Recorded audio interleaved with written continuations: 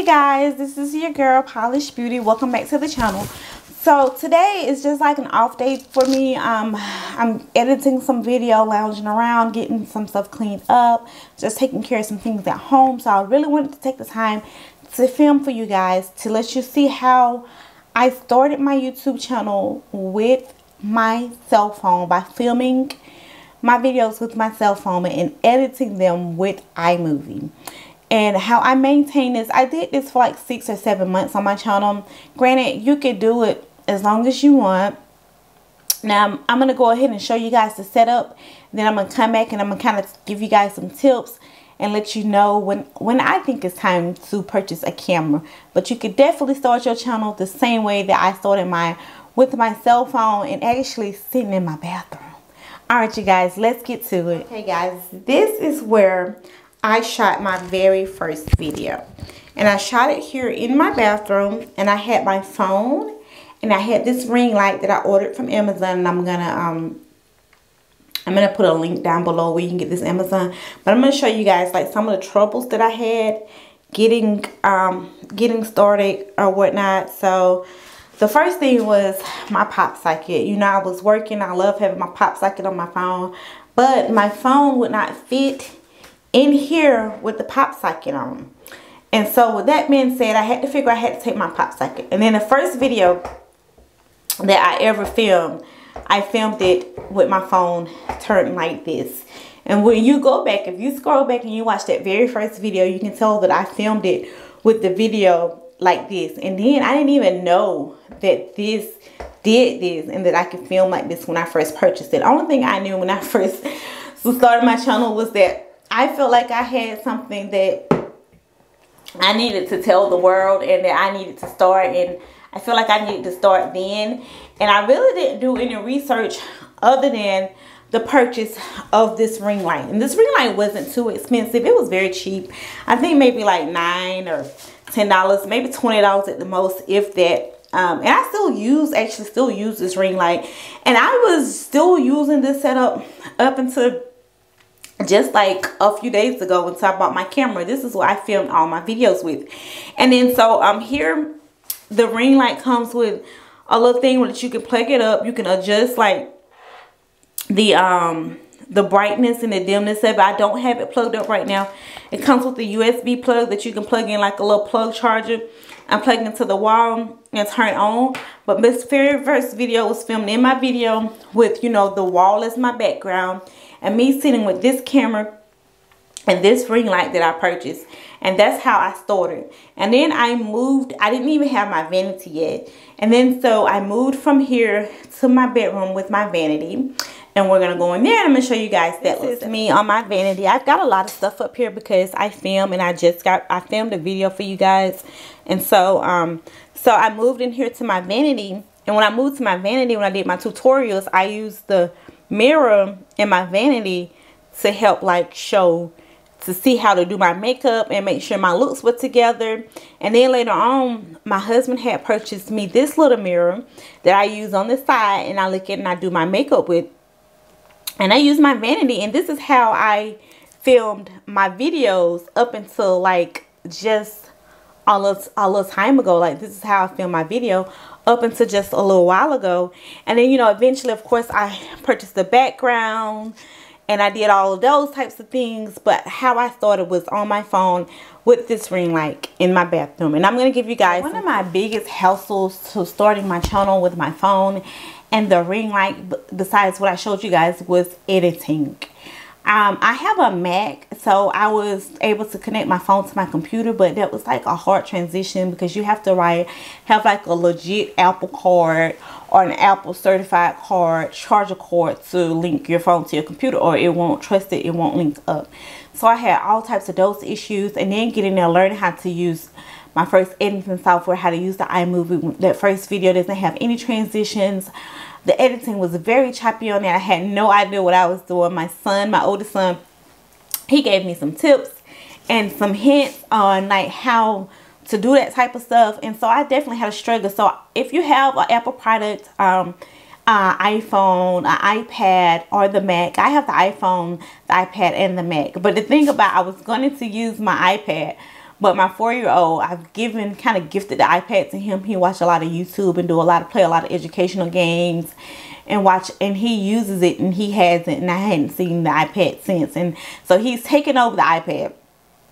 So that wasn't an option for me to film with or to edit my videos on.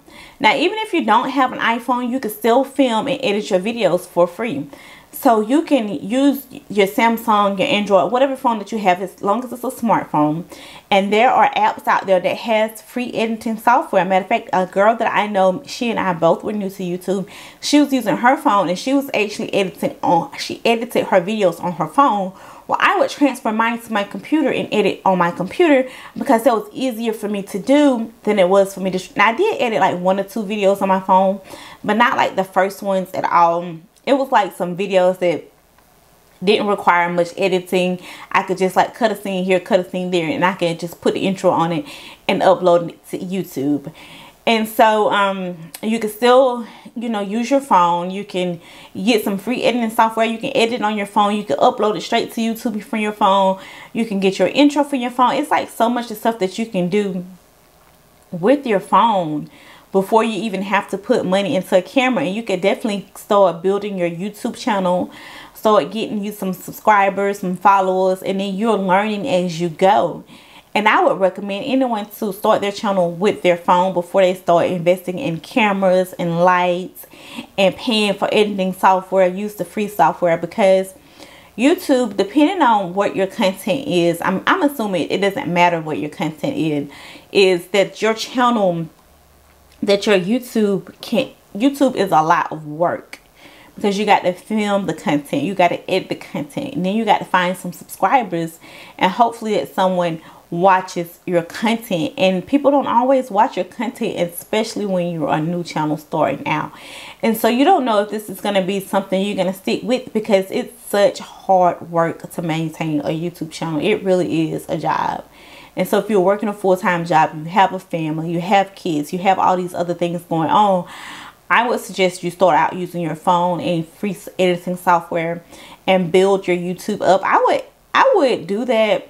I would recommend you do that until you get monetized, or until you get 1,000 or 500 subscribers, that you can actually continue to use. Your people use their phones for years to run their YouTube channel and didn't put any money into their channel. Now, you wouldn't say, well, Octavia, you didn't wait until... No, I did not wait until I got like 500 subscribers. I'm not even monetized yet before I started investing in my channel. It's because it was such a hassle for me to, you know, because I'm not a stay-at-home person. You know, I work a full-time job. I have kids. I have a husband.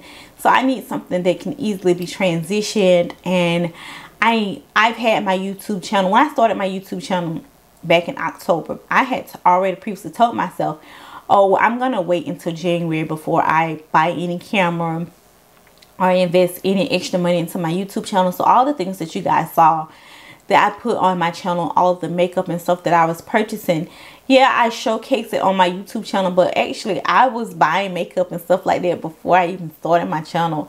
And so as you guys see me scale back some on the purchasing of the makeup and stuff, that recently started after I received the channel. But I was purchasing makeup like that before I even started my channel, so I wasn't putting any extra money into my channel, because YouTube isn't paying me. I'm not getting any money out of this. You know, you hope to one day to be able to get some type of money, because if you're putting all this time into it, you're hoping to get something out of it. But when I first started my channel, I was just starting my channel to help people, because when I was learning how to do my makeup, I was looking up videos. People was teaching me the wrong ways. It was just hard to find one channel that had all the tutorials, that had everything laid out step by step that you can actually follow. And I was like, you know what, I can be that person, because I'm not over here doing extravagant type of makeups, and I can really sit down and film a video and teach people how to do their makeup. And so many of my friends have watched my videos, and they've used my brow tutorial. They may use my technique I put my foundation on, or my technique I do my eyeshadow. They was like, oh my goodness, I didn't know that you could do it that way and get such amazing look. So I've had people tell me that they love the way that I do my makeup, and it makes things so much easier for them. So that's why I originally started my YouTube channel. But as I'm putting more into it, I'm hoping to get monetized. I'm hoping to get more subscribers. So it's like, is it too late in 2020 to start a YouTube makeup channel? No. Let me tell you, I know YouTube is oversaturated with so many new channels. So many people want to hit on that market for makeup or for whatever. But I don't think it's ever too late to follow your dreams or to try something new. If YouTube is something that you want to try and it's a dream or passion you have, I definitely think you should try it out. Now, it's definitely going to take some work. It's not going to happen overnight. But the way these makeup gurus are following, you know, you got the Tati and James Charles, the Dramageddon. And then you got Jeffree Star, the breakup. Then you got Nikki Tutorials, I'm transgender. Well, it looks like to me, oh, let me not forget, Jaclyn Hill, Lipstick Gate.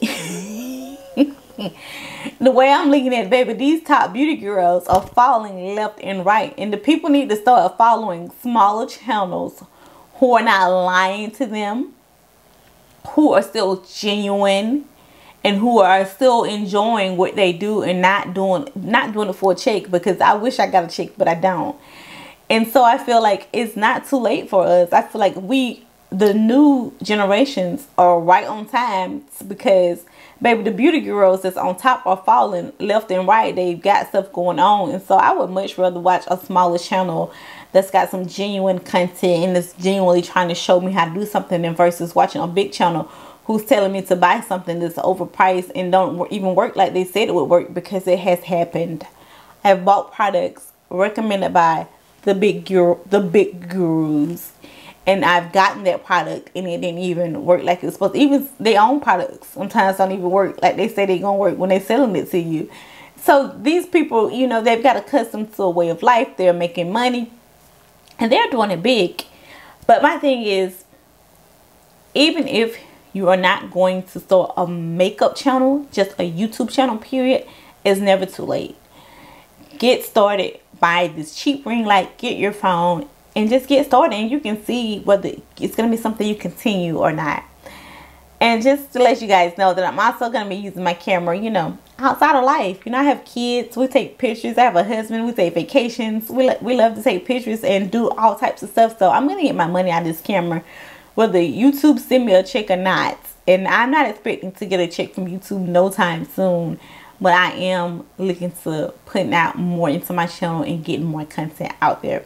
Okay, I hope you guys enjoyed this quick and easy look at how I started my YouTube channel and how you can start yours. Hey, right before you go, make sure you hit that subscribe button below, okay?